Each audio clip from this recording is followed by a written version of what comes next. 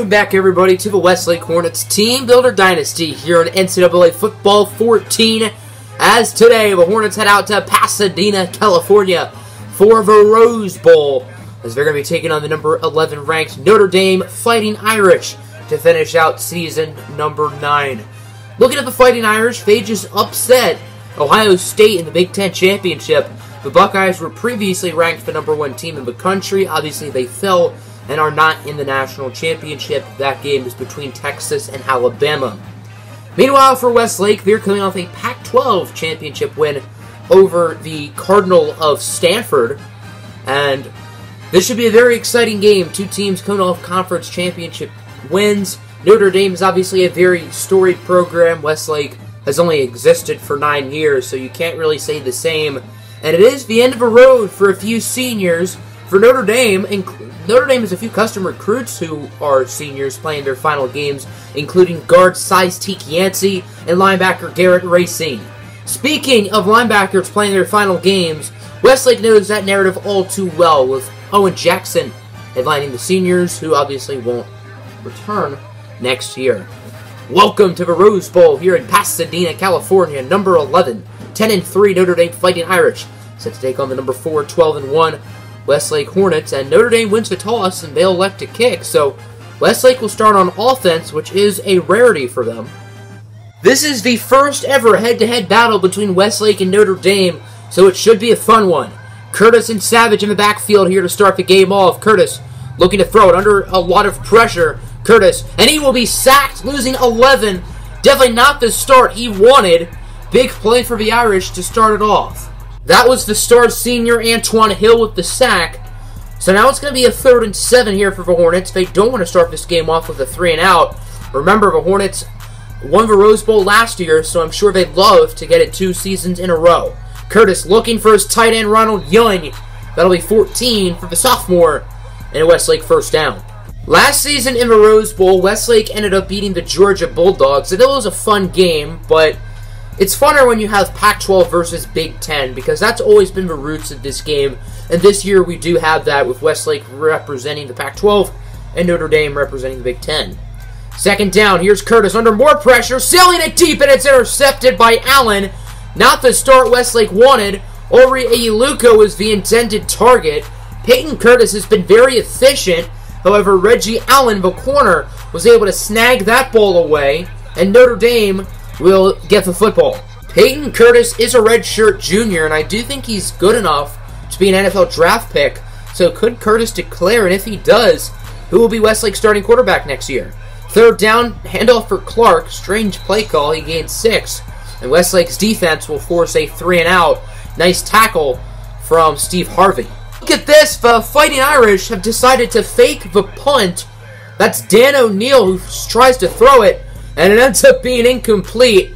I mean, it is the Rose Bowl. I like the aggressiveness from Brian Kelly and the Fighting Irish, but it does not work out, and Westlake will get the ball back. Score remains tied at 0. I think that was a smart play call from Notre Dame to not just go for the punt. Obviously, in retrospect, it didn't really work out, but I don't really blame them for doing it. 2nd and 5, handoff for Savage. He loses 4.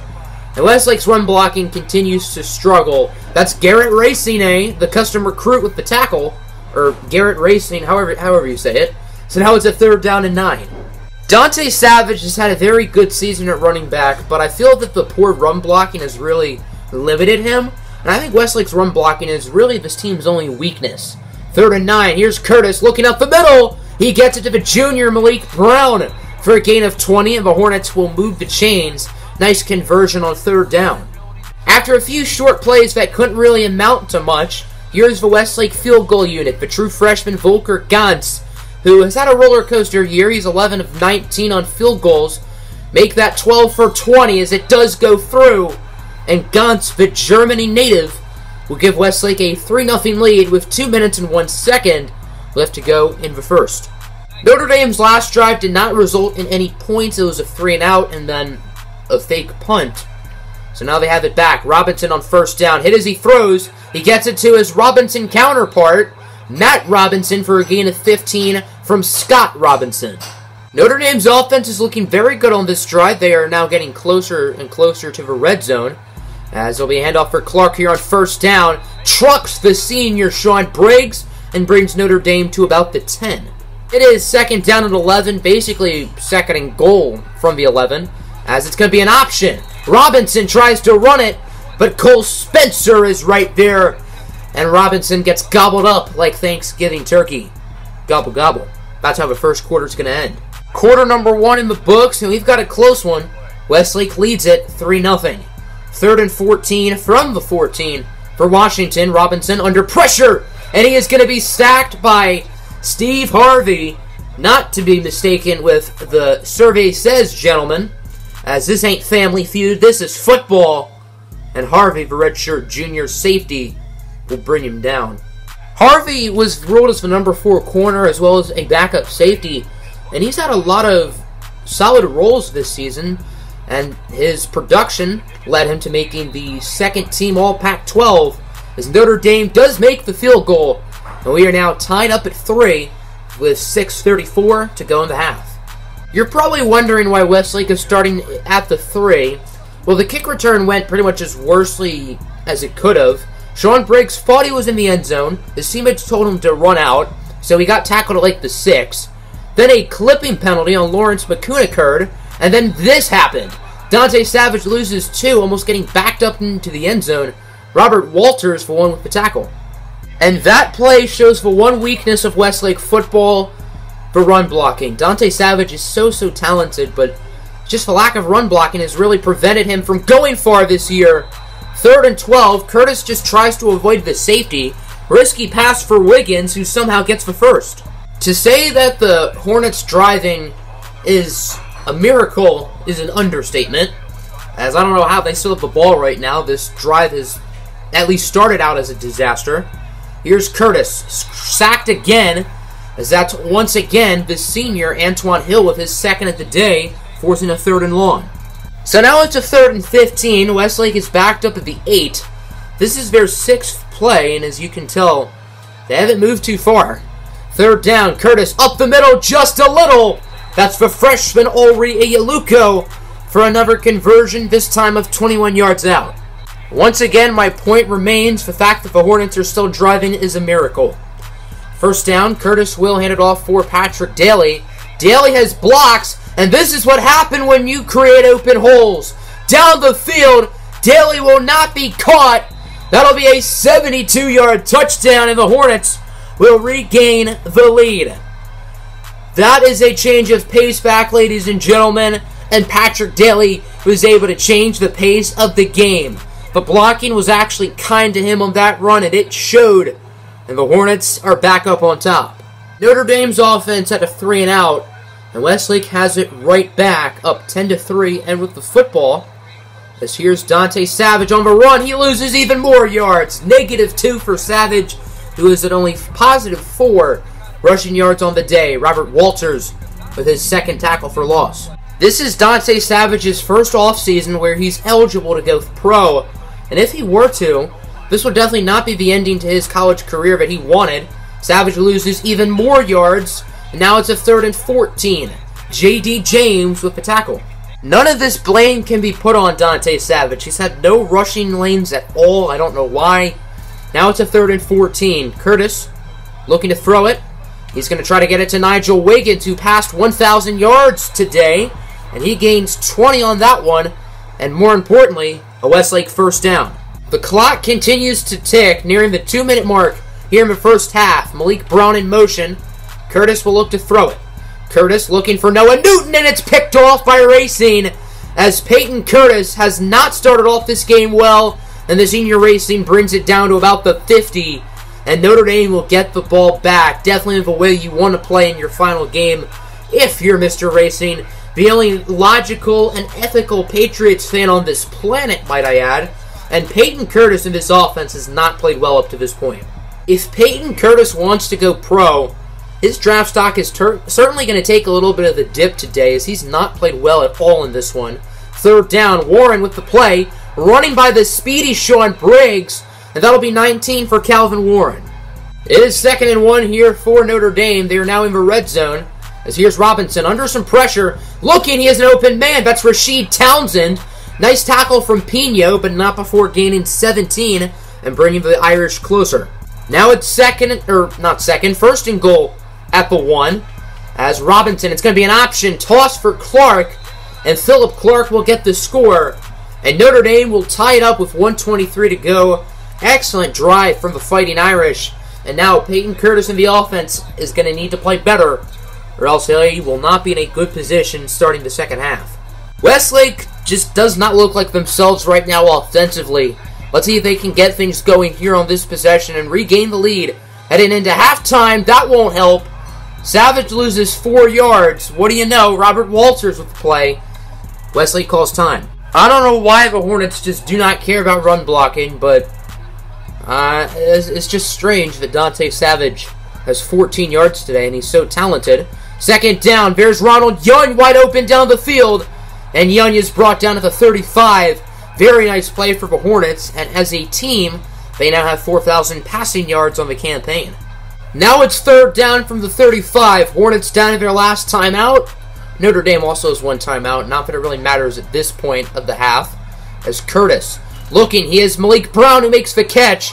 Brown trying to run around the defender, and he does. And he is tackled at the 1. Very nice play for the Hornets, who now just have to punch it in. Second and goal at the 1 here for Westlake. They still have a timeout, so they can still try to run it. And it looks like that's what they're going to do. Toss for Dante Savage, who is tackled, but not before finding the end zone.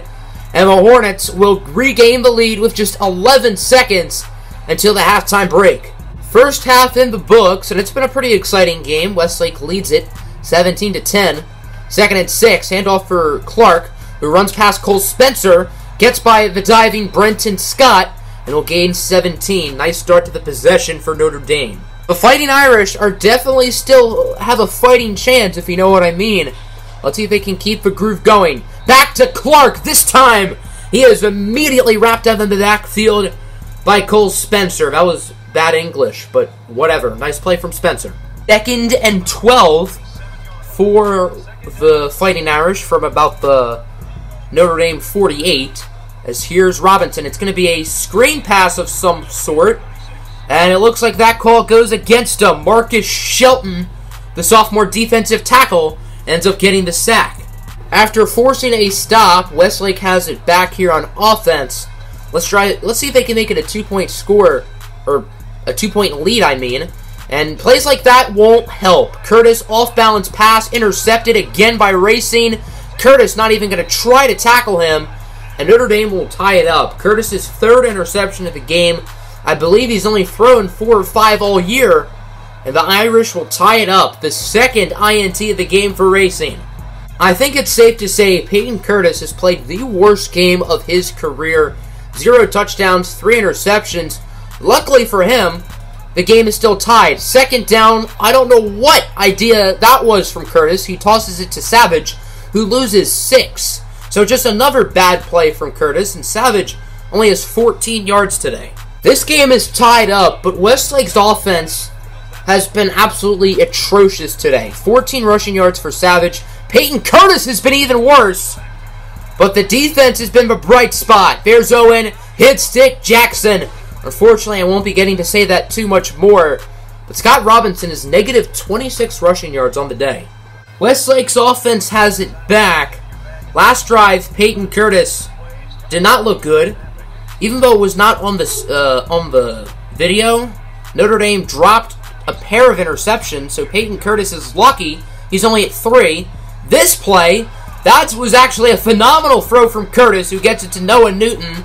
No flags. It did look like Curtis was past the line of scrimmage when he made the pass, but it will count, and that'll be a first down for the Edmonton, Canada native, Noah Newton.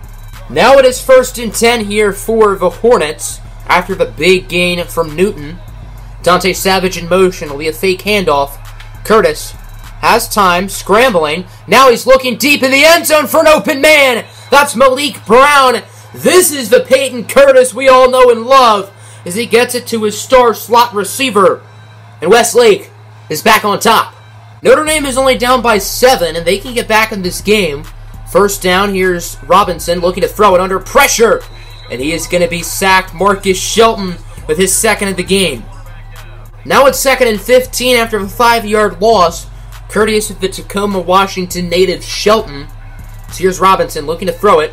Under a little bit of pressure, he has an open man deep, and that's his Robinson counterpart, Matt, for a gain of 22. Fourth quarter underway, and ladies and gentlemen, we've got ourselves a game. Westlake up 24-17. Notre Dame has it up at 20, 3rd and 6. Robinson under pressure, hit as he throws, but he does get it to Victor Bell, who gets the first, bringing Notre Dame inside the 10. Notre Dame has been better than Westlake today, but the Hornets have just found a way to keep the lead. Let's see if the Irish can stop that lead. Is on 2nd and short. Rashid Townsend, the tight end, will get the easy touchdown. And with 6:36 to go, the Fighting Irish have tied it up. Westlake has been extremely good on 3rd downs today, 7 for 9 to be exact. But they have the big one here, 3rd and 12. Maybe the most important 3rd down of the game up to this point.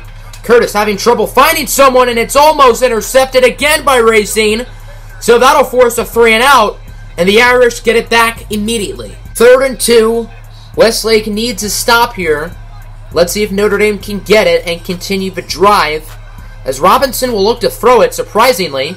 He has time, now under pressure, and is sacked by the star junior Cole Spencer. And Westlake will get the ball right back. 24-all, with exactly 4:20 left to go in the 4th. 4:20 blaze it. As here's Curtis on 2nd down. He has an open man. That's the speedster, Noah Newton. Newton breaks the defender's ankles, but then is immediately tackled by him, but not before gaining 23 yards and a 1st down. This is definitely the most important 4 minutes of Westlake's season. Let's see if they can clutch it out and get the victory. 2nd and 2. Curtis. Nice pass for Malik Brown, who had the touchdown earlier. Brown brings it inside the 10, and the Hornets will have it at 1st and goal. 1st and goal at the 7. Let's see if Westlake can punch it in and regain the lead with under 3.5 to go. Curtis will look to throw it. Curtis scrambling. He has an open man in the end zone. That's Malik Brown with his 2nd receiving touchdown of the day. And Westlake will gain the lead with 3:18 left to go. And now it's up to the defense to get a stop and finish the game. Under 3 minutes left to go. Westlake's offense was able to clutch it out and get some points. Now it's time for Notre Dame to answer. 2nd down. Robinson. Short pass for Townsend, who somehow breaks by Harvey. Breaks another tackle from Patterson and gets a big gain. Huge play from Rashid Townsend. And Notre Dame will keep the drive going. That wasn't a 3rd down, so it's not like the drive would stop, but I guess they'll move the chains as it's going to be an option. Owen Jackson, the senior, there with his 2nd tackle for loss of the day and one of the last tackles for loss of his collegiate career. Westlake defense will really miss Owen Jackson inside, but I'm sure his replacement, Justin McGee, will do just fine. Here's Robinson looking deep. A dart for Victor Bell. Bad coverage from Harvey, and that'll be a gain of 22. Goal at the 1. Can Westlake get the stop, or will Notre Dame punch it in and tie it up? Under a minute and a half left to go, as it's going to be an option. Sean Briggs misses the tackle, so does another defender, and Scott Robinson will roll in the end zone after breaking about 4 tackles. And with 1:19 to go, the Irish have tied it up. Breaks the tackle from Briggs, breaks the tackle from one of the corners, Bowman and Harvey, and Notre Dame is up pending the PAT. 1 minute left to go. Westlake has 2 timeouts. Let's see if Curtis can drive his team down the field and win them the Rose Bowl. 2nd down. Here's Curtis. He has an open man. That's Nigel Wiggins for a big 1st down. He gained 16. 45 seconds remaining. Westlake has it at a little bit past midfield. And remember, a field goal does win the game for Westlake, so I'm sure Volker Gantz is warming up on the sidelines as we speak. Daly drops the pass on 2nd down. That is huge for Notre Dame. You cannot drop that if you're Daly. Drop could be costly for Westlake, especially if they don't get the conversion here on 3rd and 10. Curtis looking to throw it. Curtis scrambling under pressure. Tough throw, and it's caught by Malik Brown for 20. What an incredible 1st down conversion for the Hornets as Brown is continuing his career day. 2nd and 13 after a 3-yard loss. Malik Brown was pushed out of bounds. Curtis will look to throw it. Curtis Having trouble finding anyone, he's going to dump it off to Daly, who loses 2 more, forcing the Hornets to call time. 3rd and 15, 26 seconds left in the game. Westlake is down to their last timeout. They're close to field goal range, but I don't really think they're in field goal range, as it's a short pass for Sean Briggs, who only gains 14, and I believe we will see the field goal unit. Here we go, folks. Volker Gans, the true freshman.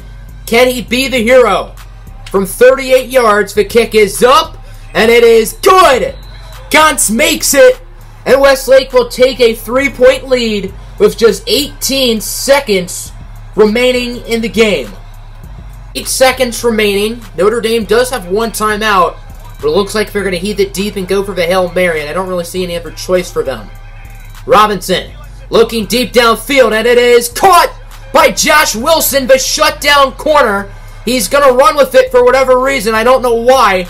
And he is going to be tackled. I believe that's his 9th interception of the season, which will set a school record. And that is a perfect way to end this game. Josh Wilson, the unsung hero of this defense, picks it off. And with that, the Westlake Hornets are Rose Bowl champions in dramatic fashion. This game went down to the end. The final seconds, 34-31, an incredibly hard-fought game from Notre Dame, but it's not enough. The Hornets will end their season with a victory. They will finish all 13-1. Next episode will not be the offseason. It will be the national championship between Texas and Alabama. We will watch that game, and then after that, we've got the offseason. And what a ride it's been for these seniors. Owen Jackson, Sean Briggs, and company. This is it for them, and it's definitely a good way to end their careers. Have a good one, everybody.